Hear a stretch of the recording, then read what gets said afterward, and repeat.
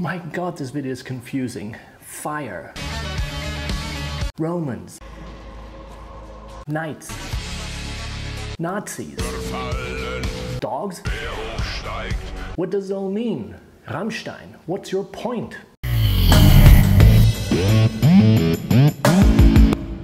Alright, welcome to this new video. Today I want to talk about Rammstein's Deutschland.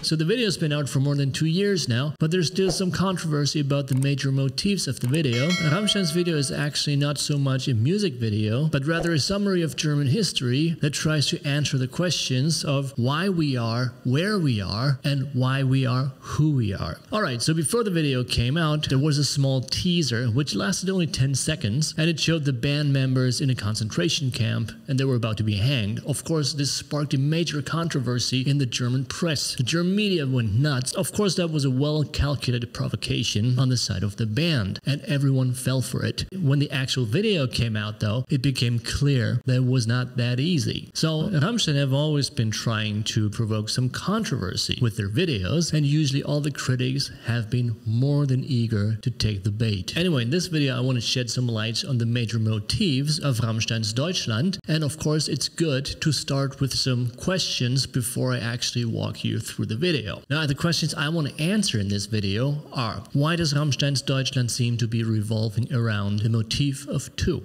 The next question is, why is Germania, the main protagonist of the video, evil? The third question, what does the eye patch mean as a recurring theme? And the last question, what about those dogs that keep reappearing during the video? Now, to get this brief analysis started, I first want to talk about Germania itself. What does it mean? I just said that the main protagonist, the woman, is Germania. Then, of course, Germania used to be a region which was defined by the Romans. So it was those savage regions that resisted being Romanized. Of course, Germania in itself is also a metaphor. So in this metaphor, many motifs and themes meet. On one hand, it's the central metaphor of Rammstein's video. Then, of course, Germania, as we see it now, is related to Germany, to the modern Germany of today. Then also, it kind of mirrors the whole undertaking of the Roman conquest. Also, the Roman historian Tacitus wrote a work which was called Germania, in which he tried to emphasize how the savage cultures of Germanic peoples are actually superior to the Roman Empire. And then, very importantly, Germania is also a play by East German playwright Heiner Müller, which is called Germania Tod in Berlin, Germania's death in Berlin. So the whole Germania metaphor takes us from antiquity to modernity, so to say. Now, first of all, Germania herself was a heroic figure in medieval German mythology. Right here we see an illustration from the year 1010, and as we can see, the picture is divided into two halves. Like the first part, the above half shows some saint-like figures, and the lower half shows Germania. And looking at her posture, we can say that she is compared to those saints above. So she's almost like a Christ-like figure herself. The next image is from the 19th century, so it was painted during German Romanticism. And now we see Germania is kind of in a very depressed state. So she's leaning against a tree, her sword is not raised, and she's holding a shield. Basically, this is still the aftermath of the French occupation of Germany and the loss of German culture and the end of the Holy Roman Empire. Then, in 1848, now we have Germania in this black and white illustration, and she's sitting on her throne, so to say, and she's holding a text which says Grundgesetz des deutschen Volkes, which means the constitution of the German people. And then here, 1848, we have a revolutionary pose, and Germania, she's shown in front of the German flag, and she's holding her sword. Now, this was like a very, very brief period of revolution in Germany, where students actually tried to instate a kind of a German democratic government. Of course, it failed.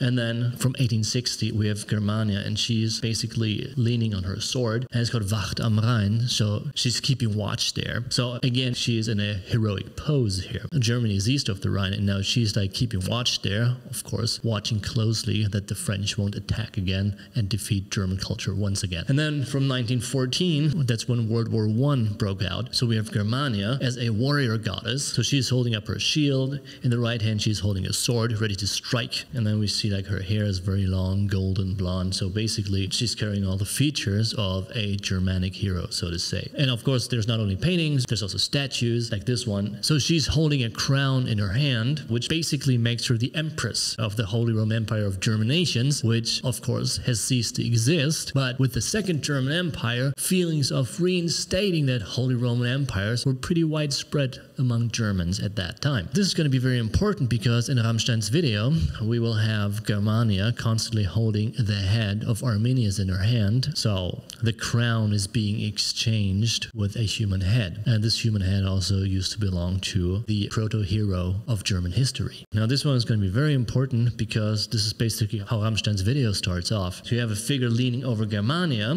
and basically it's Arminius, the hero, and he is trying to free Germania. So he's got the knife in his hands. It's from 1818, and Rammstein's video kind of like turns this whole situation around by making Arminius the figure that's lying helplessly on the ground and Germania trying to rescue him. But in the end, she's not going to rescue him. She's actually going to cut his head off. So it's a reversal of the whole situation. So I mentioned Tacitus' Germania. Tacitus basically used the Germanic tribes and their culture to hold up the mirror to the Romans and their lascivious, cultureless way of life as Tacitus saw it. Especially when it comes to the way of life of Roman women, Tacitus uses Germanic women to conjure up the image of a more ideal and moral lifestyle. So he basically presents the old Germans as noble savages whose culture is still intact, unlike the Roman culture, which had already been corrupted by luxury, laziness, and all the evils of civilization. So anyway, he says like those savage tribes of the Germans are morally superior because they have not been civilized yet. So civilization itself is kind of an evil in Tacitus's view. Now, as for Heiner Müller's Germania, it's very significant because Heiner Müller, although he was an East German writer and poet and an ardent communist too, he was obsessed with German history. And so basically, the way he defined German history is crucial for the understanding of Rammstein's video because Rammstein's video relates to Heiner Müller's definition of German history and culture and the main conflict at its core. So basically, Heiner Müller said, like, from the beginning to modern German culture, everything can be traced back to the brother conflict. What Heiner Müller says is, it's the old German brother conflict all over again. The war between brothers, between relatives, is a major theme in German literature. It begins in Tacitus with Arminius standing on one side of the river and his brother on the other side with the Romans. His brother tries to convince Arminius that the Romans are the best chance for Germany and for civilization. Why fight them? But Arminius denounces him as a slave of the Romans. They start quarreling and throw spears at each other. That's how it all began, an old German situation. And as we will see in a minute, this is exactly where Rammstein's video starts. In Rammstein's video, there are four major characters. Of course, number one is Germania herself. Then we have Arminius and his brother Flavus. And then we have the dogs. And we can see all these characters in different situations, but these situations all mirror the same dilemma, which is, again, these two brothers fighting. So going back to Heiner Müller, the brother conflict is at the core of the video. And these scenes that have the brother conflict as a common theme are antiquity, Roman conquest, Arminius versus Flavus. Then we jump to the 1920s, where it's Nazis against communists. Then we have the 1920s again, it's the Weimar Republic. Again, Nazis fighting communists, right-wingers fighting left-wingers, and we have this boxing match. And we have the fight going on between the two men with very interesting details in the background. Then we have Nazis against Jews, and then we have West Germany against East Germany, the Federal Republic of Germany versus the German Democratic Republic. And then we have the rogue leftist thugs of the RAF against the German legal system. We always have these two forces competing with each other and fighting with each other. So Heiner Müller's Germania and Rammstein's video are structurally very, very similar. So basically we have 13 historical scenes, and then we have this brother conflict, which is conjugated through these scenes just as Heiner Müller's Germania. So let's begin the analysis of the video. In the beginning it says Germania Magna 16 AD. Basically the Romans had already been defeated by the Germans in the year 8 AD. But the year 16 AD is significant because it marks the death of Arminius at the hand of his relatives, in this case, his brother.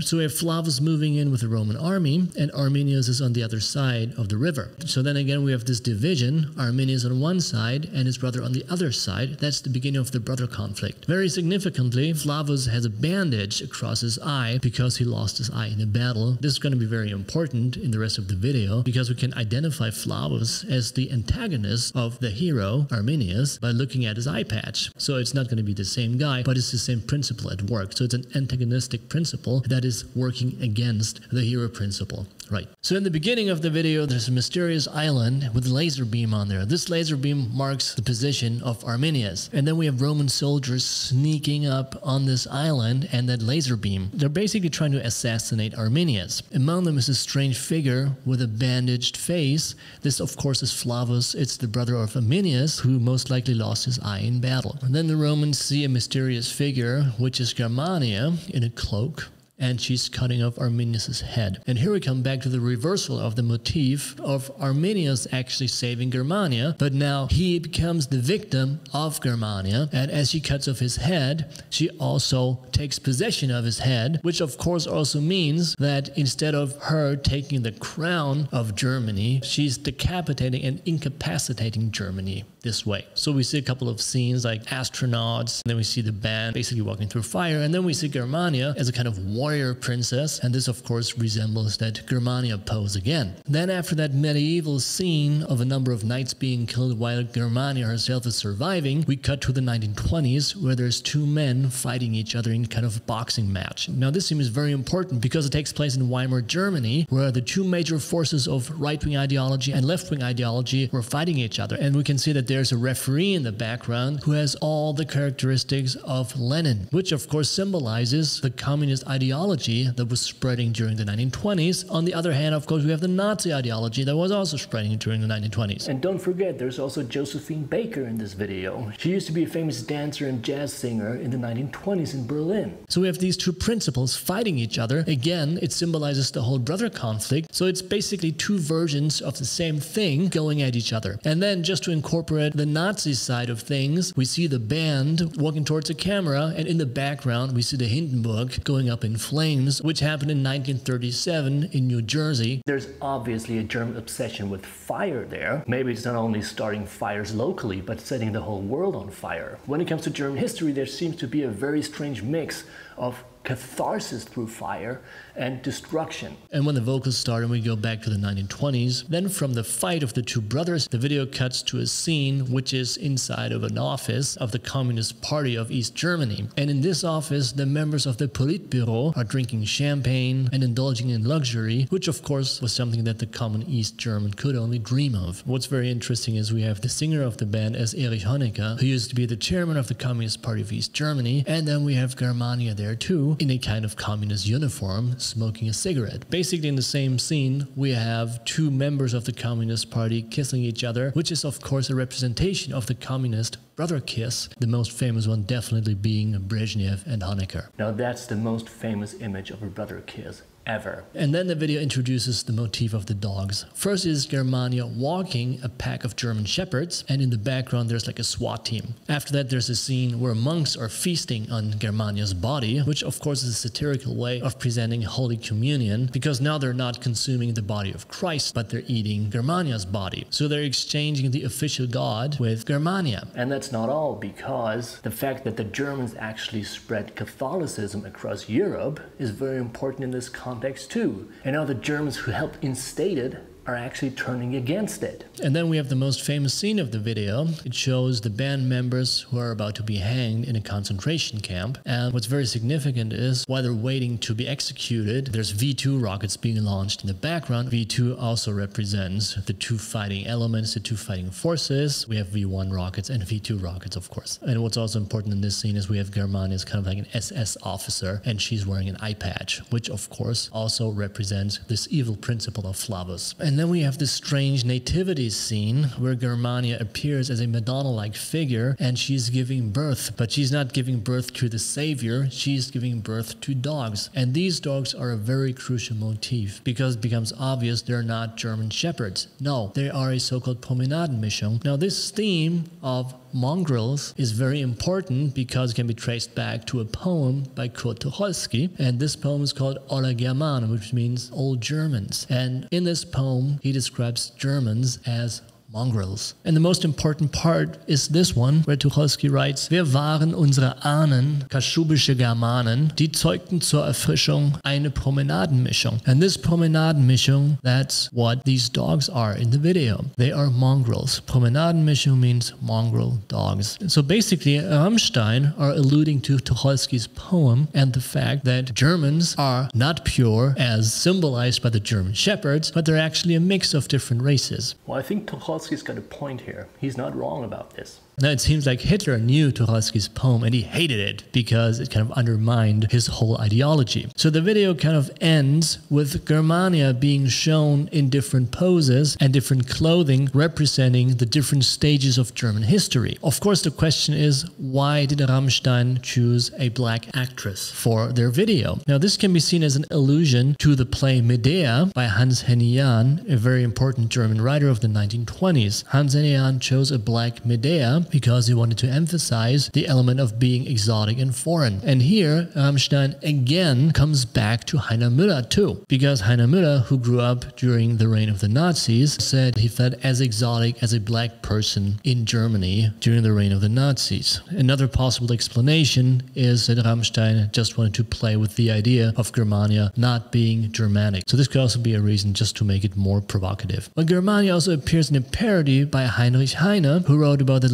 legendary King Barbarossa, that he will rise again and punish all the murderers of the Virgin Germania. So what Heine writes is, der Kaiser hält ein strenges Gericht, will die Mörder bestrafen, die Mörder, die gemeuchelt einst, die teure, wundersame, goldlockige Jungfrau Germania. Here we have it again, the Virgin Germania with her golden locks, like in the 1918 illustration that I showed at the beginning of this video. So in the end, we can say Rammstein's video is a very intricate mix of different motifs that are important for the way Germany evolved during the course of history. Of course, there's a lot of artistic freedom involved here because Rammstein did not give an actual representation of historical facts, but basically a version that analyzes and highlights the dilemma of German identity itself, because we can see we have competing principles at work here that tend to sabotage Germany's process of civilization. So in the end, it comes back to the brother motif and all the ways that this conflict has been influencing the progress of Germany in negative ways. So it's a very complex video that shows that German history cannot be reduced to one historical period, but that historical reality is much more difficult than that. So thank you very much for watching. There's more videos to come. See you next time, and don't forget to subscribe to this channel.